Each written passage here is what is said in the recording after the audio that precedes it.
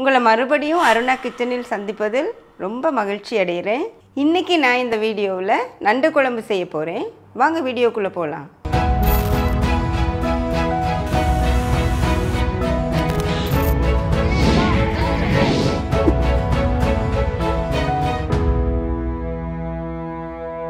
இன்னைக்கு நண்டு குழம்பு பண்ணுறதுக்கு தேவையான பொருட்கள்: நண்டு, தண்ணீர், தக்காளி, வெங்காயம், பூண்டு, புளி, குழம்புத்தூள், தேங்காய் பால், எண்ணெய், கறிவேப்பிலை, பச்சை மிளகாய், ஜீரகம், சோம்பு, மிளகு, கடுகு, வெந்தயம், மஞ்சள் பொடி, பட்டை, எலுமிச்சை சாறு, உப்பு. இன்னைக்கு நான் 3 நண்டு எடுத்து நல்லா சுத்தம் பண்ணி கழுவி வச்சுருக்கேன். கழுவும் போது இந்த நண்டு காலெல்லாம் இங்கே பாருங்கள், இந்த மாதிரி மசாலா எல்லாம் உள்ளுக்கு போகிறதுக்காக நான் உடைச்சி விட்டுருக்கேன். இப்போ நான் என்ன பண்ண போகிறேன்னா, வாசனையெல்லாம் போகிறதுக்கு நம்ம ஒரு மெரினேட் பண்ணிக்கலாம்.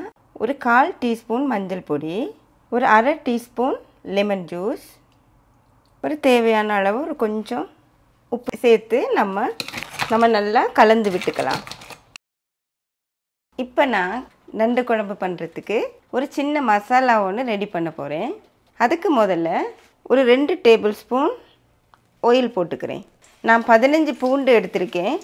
அதை எண்ணெயில் போட்டு நல்லா பொன்னிறமாக வதக்கி எடுத்துக்கலாம்.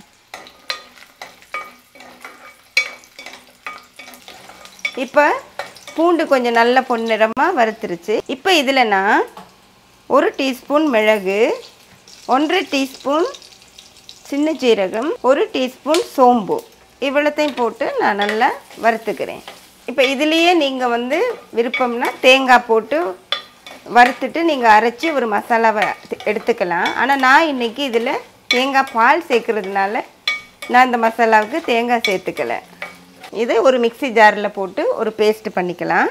இப்போ நாம் நண்டு குழம்பு பண்ணுறதுக்கு நான் இதில் 3 டேபிள் ஸ்பூன் ஆயில் போடுறேன். இதில் தாளிக்கிறதுக்கு ஒரு பட்டை, 1 டீஸ்பூன் கடுகு, 1 டீஸ்பூன் வெந்தயம், இதை நாம் கலந்து விட்டுக்கலாம்.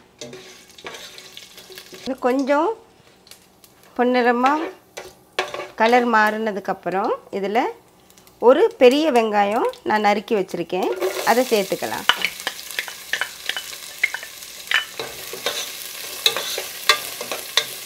இந்த வெங்காயம் வதங்கிறதுக்கு கொஞ்சம் உப்பு சேர்த்துக்கலாம். இந்த குழம்பு பண்ணுறதுக்கு சின்ன வெங்காயம் ரொம்ப சுவையாக இருக்கும்.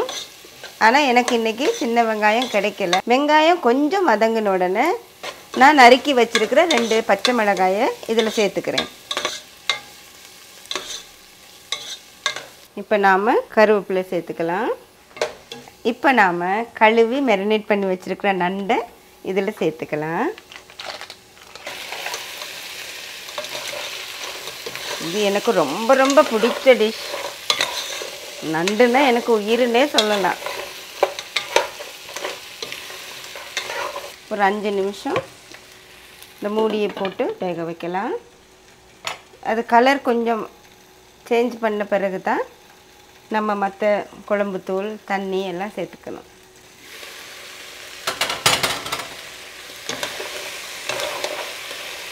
இன்னும் கூட ஒரு கொஞ்ச நேரம் இதை மூடி வேக விடலாம்.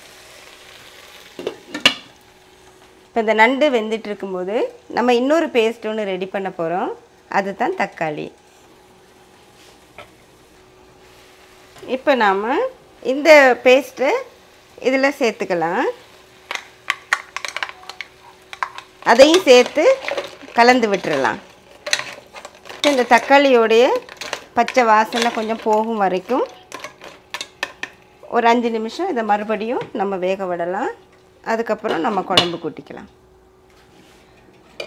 இப்போ நான் 2 டேபிள் ஸ்பூன் குழம்பு பொடி வச்சுருக்கேன், அதை சேர்க்குறேன். சேர்த்துட்டு நண்டில் எப்போவும் கொஞ்சம் தண்ணி கூடுதலாக வரும். அதனால் நான் இன்றைக்கி 1 கப்பு தண்ணி சேர்க்குறேன்.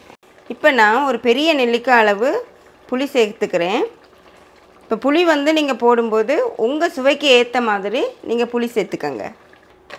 இப்போ நான் எல்லாம் சேர்த்துட்டேன். இனி நாம் உப்பு பார்த்துட்டு, நம்ம ஏற்கனவே மெரினேட் பண்ண உப்பு போட்டிருக்கிறோம். வெங்காயம் வதக்கும் போதும் கொஞ்சம் உப்பு சேர்த்துருக்கோம். அதனால் நம்ம உப்பு பார்த்துட்டு அதுக்கப்புறமா நம்ம உப்பு சேர்த்துக்கலாம்.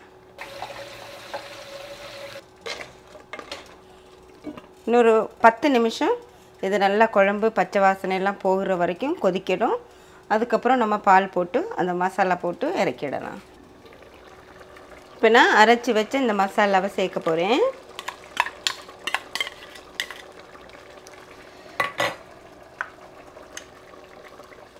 இப்போ குழம்பு நல்லா கொதிச்சிருச்சு. இப்போ நாம் எடுத்து வச்சுருக்கிற தேங்காய் பாலை சேர்த்துக்கலாம்.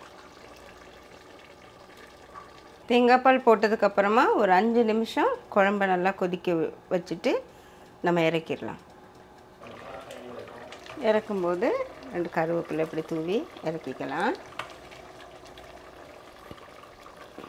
இப்போ நல்ல காரசாரமான நண்டு குழம்பு தயாராகிடுச்சு. நீங்களும் உங்கள் வீட்டில் செஞ்சு பார்த்துட்டு உங்கள் கருத்துக்களை கீழே கமெண்ட்ஸில் கொடுங்க.